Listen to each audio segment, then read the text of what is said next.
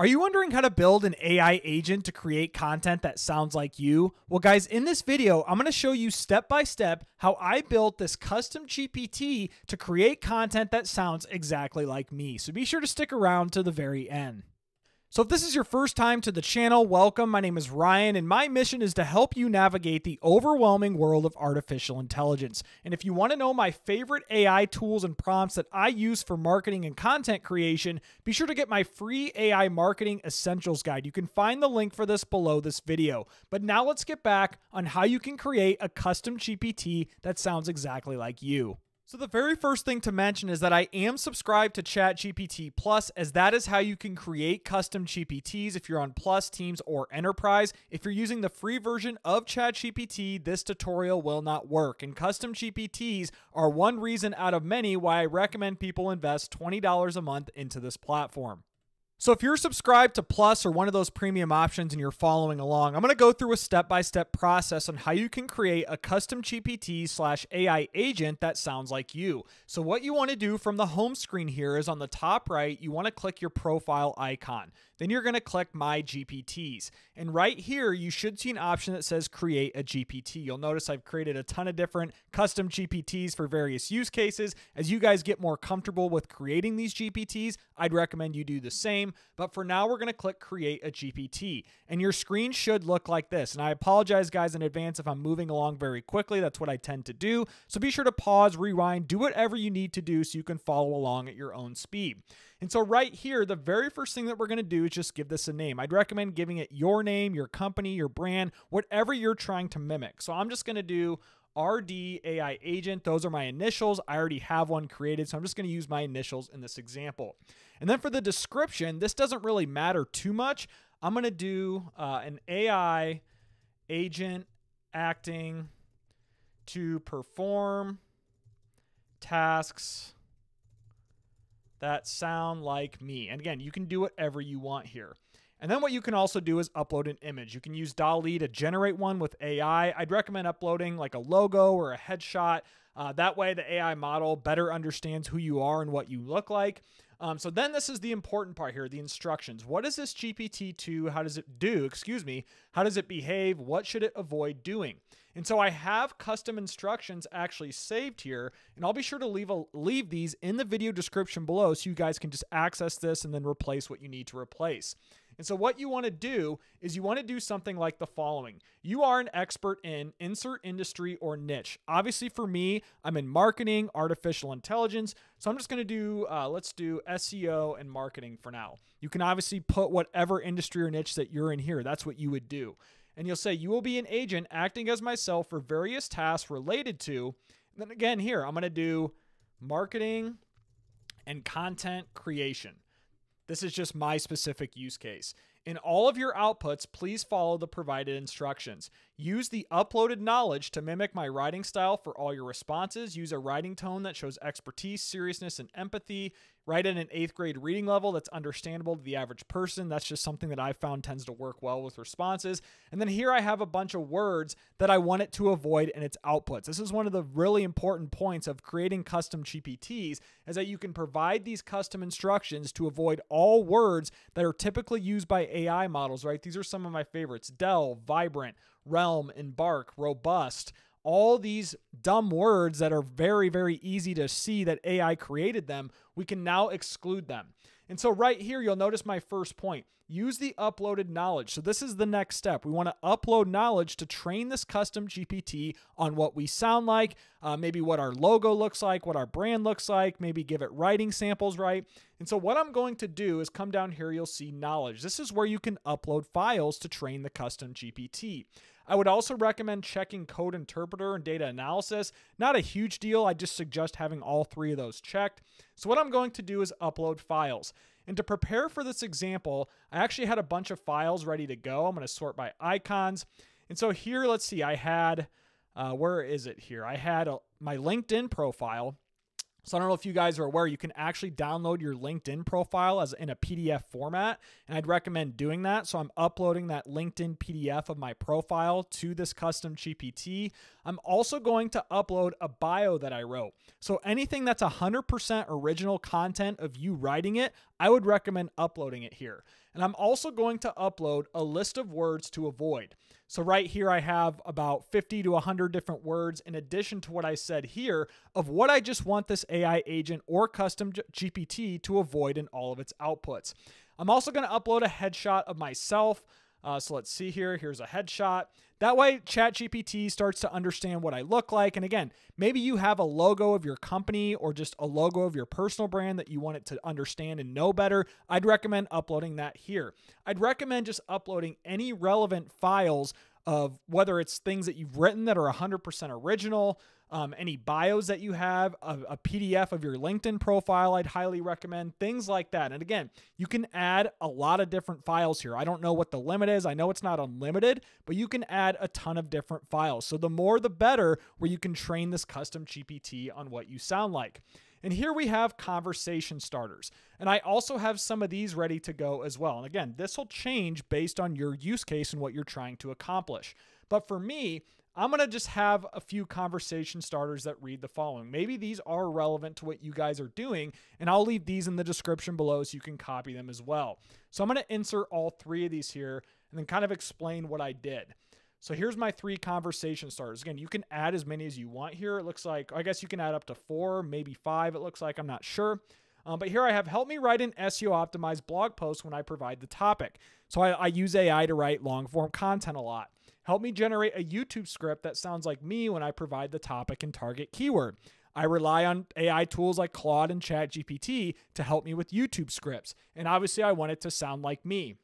Help me write a LinkedIn post when I provide the topic. This one's very important. What I did in this one, and this one's a pretty long conversation starter, I actually added a ton of info. Essentially, what are best practices for high-performing LinkedIn content? You could do this for Twitter, X, Facebook, Instagram, TikTok, insert social media platform, right?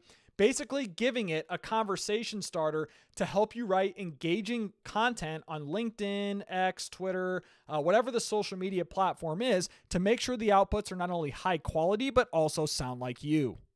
Now, this next step may be a little more advanced to some, and you guys may be asking about down here. I did skip over a few settings like with action. So if I click create a new action, this is where you can add schema. You can do things with different API syncs on different platforms. This is a little over my head, if I'm being honest. So I wouldn't recommend going down this rabbit hole unless you're a developer, you're building apps, things of that nature. I'm going to click the back button. But what I would suggest doing next is I would click this create tab. And here it says, welcome back. Is there anything RD AI agent, which is the name of my custom GPT, should be doing better? Anything you'd like to change? And what I recommend you do here is upload transcriptions of any podcasts that you've been on, if you've recorded any videos of just you talking on the internet. That way you can train this model to the best of its abilities. So what I'm going to do is I have a podcast called the Marketing Quacks Podcast. Most of these episodes are interviews. So I actually did a solo episode, and I'm going to take the transcript of that solo episode where it's just 100% me talking, and I'm going to input that in the knowledge of my custom GPT. So what I'm going to do is I'm going to click hover over here. I'm going to click show transcript, and I'm going to copy and paste this entire transcript of just me talking.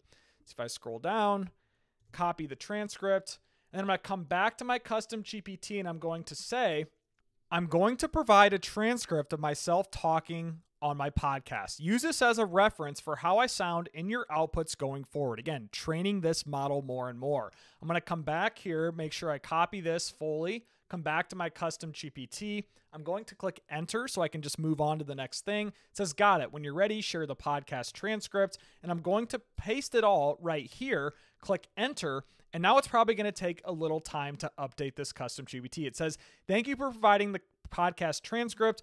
I'll use this as a foundational reference to match your speech style and future responses, natural voice. This will help enhance the consistency and authenticity of the content. So what I'm doing is I just trained it. I'm sure you guys are following along by now. And what I could do honestly too is if I search my name with podcasts, I've been on several other podcasts. So I could come in here and take the transcripts of all of the podcasts that I've been on and have that as more data to upload.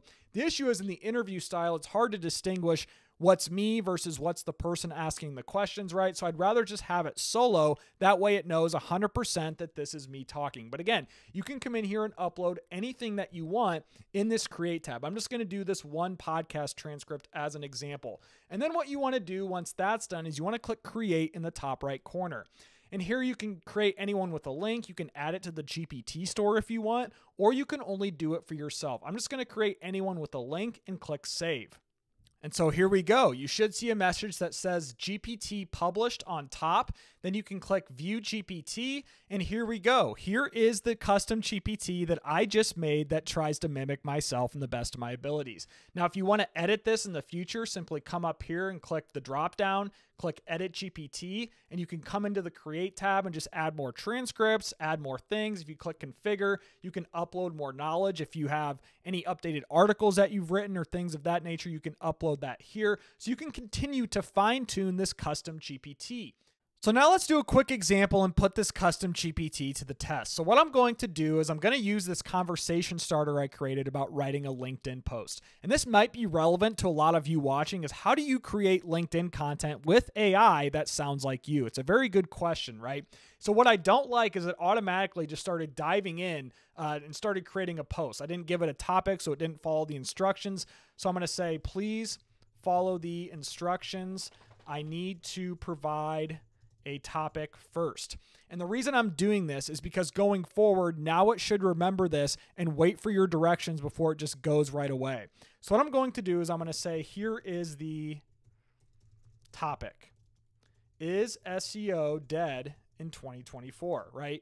The most common question in the world of SEO right now. Is SEO dead? This pops up every single year. So here we have the siren emojis as kind of the hook. Is SEO dead in 2024? She's dead, no longer can keep up. And so right here, what I like just reading this is it says, I've been deeply entrenched in digital marketing, leading SEO for websites drawing over 500,000, competing against giants like Forbes, US News. I've seen SEO evolve, not die. That is something I would say. So what I like in this response of what it did is it looked at my knowledge where I talked about how I've competed against Forbes and US News in my previous SEO job experience, and it implemented that in this response. Now, is this perfect by any means? No, you're going to have to fine tune this, make some tweaks. Maybe I don't like the emojis. Maybe I don't like the hashtags, and just tell it to remember in the future, no hashtags, no emojis.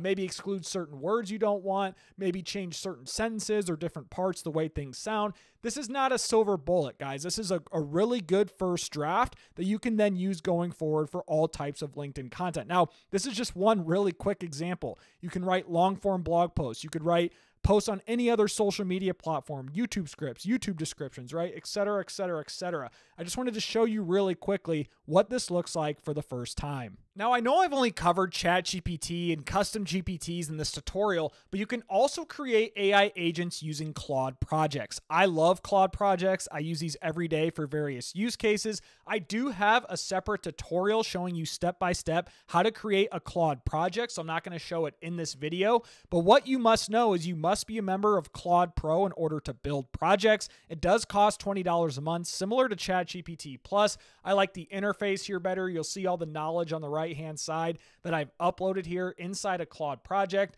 I just prefer Claude's models better than GPT's models, especially Claude 3.5 Sonnet. But I'll be sure to leave a link to this in the video description below if you want more information on Claude Projects. So that's it, guys. I appreciate you if you've made it this far into the video, and I really hope that you found value on how you can build a custom GPT to create an AI agent that sounds just like you. Again, you can do the same thing with Claude. Be sure to look at that tutorial in the video description below. But again, my name is Ryan. If you found value here, be sure to like this video, subscribe to the channel, but most importantly, I hope you all have a great day.